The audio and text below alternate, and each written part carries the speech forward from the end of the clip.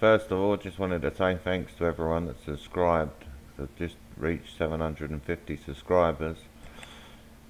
And if you watch these videos and you're not subscribed, if you've got the time, please, if you don't mind, just click the subscribe button. Help me boost the channel a little bit. But thanks to everyone that has subscribed, and I'll keep coming up with as many videos as I can. And through the summer, they'll be mixed in a little bit with some, different stuff. So today's video, I wanted to show how to cut and etch something that's larger than your laser bed. So like I've done before, just a cut, which is pretty simple, but you can also do a cut with an etch and make that larger than a laser bed. So I'll just put a little video just to show how it came out here, and then so that's how it'll look. And then now I'll start with the hour I've got there on Lightburn. So I just picked a fishing lure, just for example for this one. Left click it and right click it and say trace image, and now it'll give you trace. Just make sure it looks pretty good to you. So I'm going to take that, I'm just going to delete that one to get it out of the way. I'm going to rotate this so it's straight up, just make it larger than my laser bed. So I'll make it there, that's 33 inches long there. So right, so really what you've got to do is get it in two halves. The first thing I'm going to do is single it out up the top there. So once you've got it ungrouped, just click the outside line, because this is going to be your cut line. So I'm going to click that and I'm going to put it onto green so it's easier to see. So that's where the cutout's going to be, and the rest is going to be etched. So like that roughly. Oh, apart from up the top here, and I notice there's a little bit of a mistake here.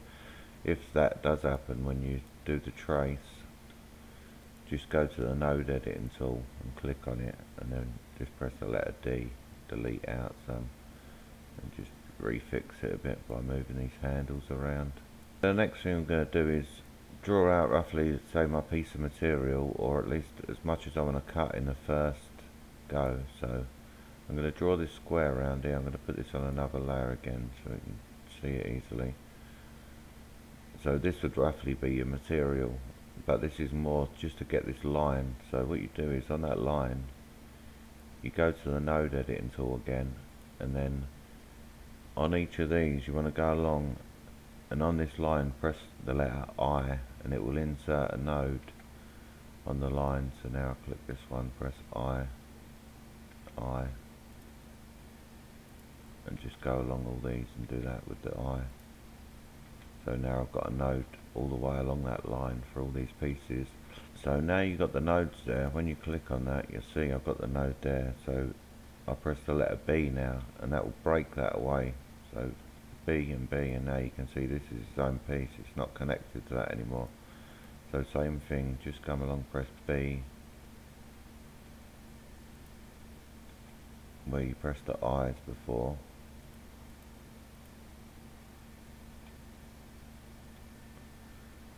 And now you'll see this whole bottom half is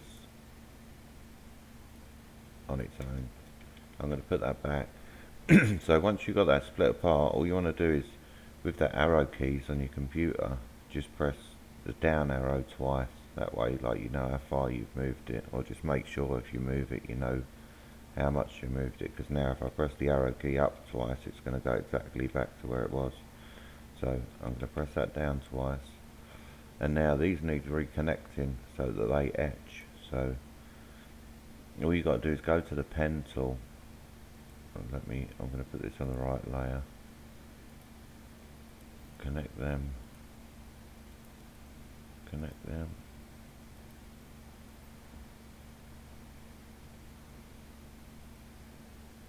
Oh, I see as well.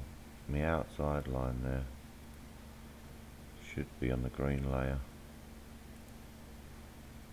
Okay. So now you've drawn the line across them, you've still got to connect these. And the only way I really know, closed path don't work.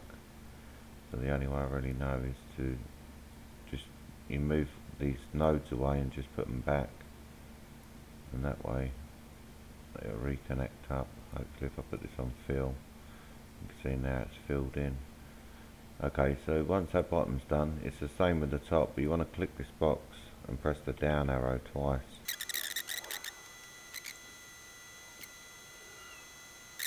So for this really you have to use cut selected graphics, otherwise it's gonna, if you try and send it, even if I try and preview it, it's gonna say it's crossing the edge. So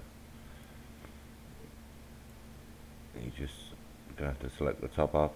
And one other thing before it gets sent is you've got to let the laser know, like, you know, for the bottom half when you do that. So just anywhere, draw a little cross like this,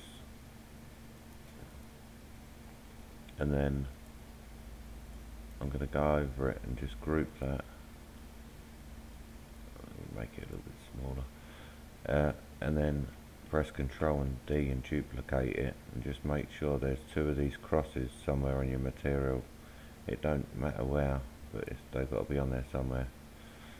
So then now it's basically use print and cut, the same, you know, as I did in the other video, but my main thing here was to show how you can connect this up. And then okay, I'm just going to preview that before I can send it, and you can see it's that whole top half and the two crosses. That's what it's going to do now. I'll just show the controller there, so hopefully you can see the powers and speeds that I'm using for my 80 watt machine.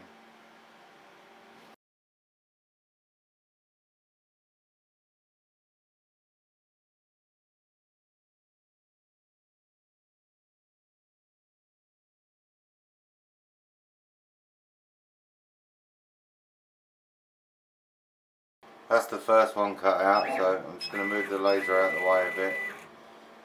I'm going to pop these clips up a little bit so I can move this.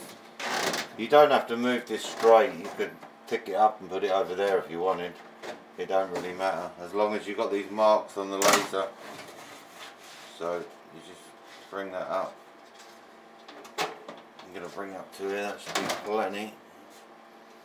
And then it's just a matter of aligning these points. So while I'm over here, I'm going to put this over the top of the first dot. You can see there it's right in the centre of that first point. Back on the computer, what you do now is grab the whole thing, I hold shift, you don't have to, but it keeps it straight, and then just move it up. You just want to make sure these two dots are somewhere on the laser.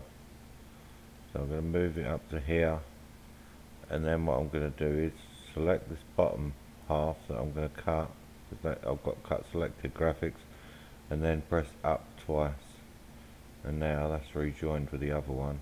And now it's only cutting the bottom part. I'm going to leave the top where it is, and now that the laser is over this top one, I'm going to click that, go to laser tools, print and cut, and set first target position. Now it'll give you a red circle. So now I'm going to move over to this little cross on the laser. Yeah, you can see that one there is right in the centre of that dot.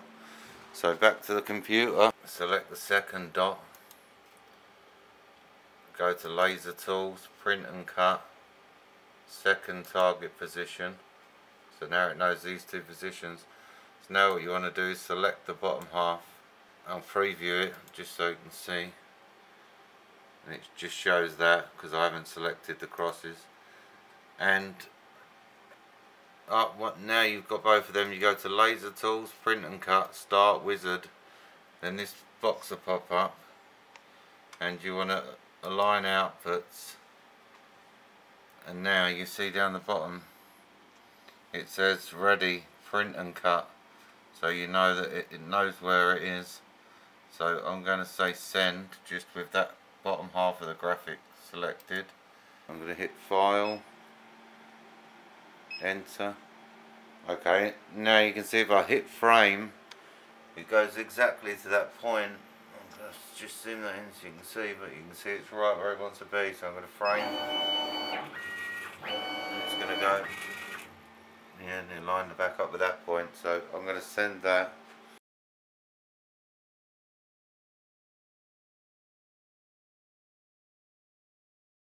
See that matched right up. Yeah, just wanted to show you could do that.